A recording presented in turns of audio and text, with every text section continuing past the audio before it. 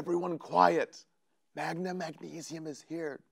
Shh, don't look, don't look. Now, magnesium is Mr. Law and Order himself, keeping the peace in the muscles of the body.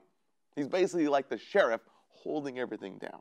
Hyper meaning high, manganese meaning magnesium, and emia in the blood. So magnesium more than 2.1 in the blood.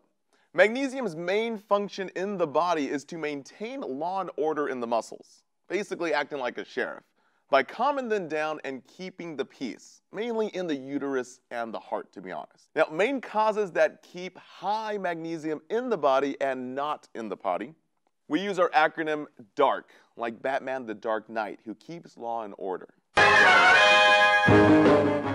So D stands for DKA, diabetic ketone acidosis, which drains magnesium from the body. A stands for antacids that contain magnesium, like Tums that we use for heartburn. Now R is for renal failure, when the kidneys cannot excrete this magnesium from the body.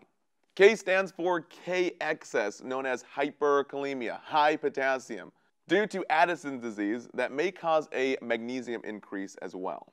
Alright guys, thanks for watching only one part in our full video here at simplenursing.com.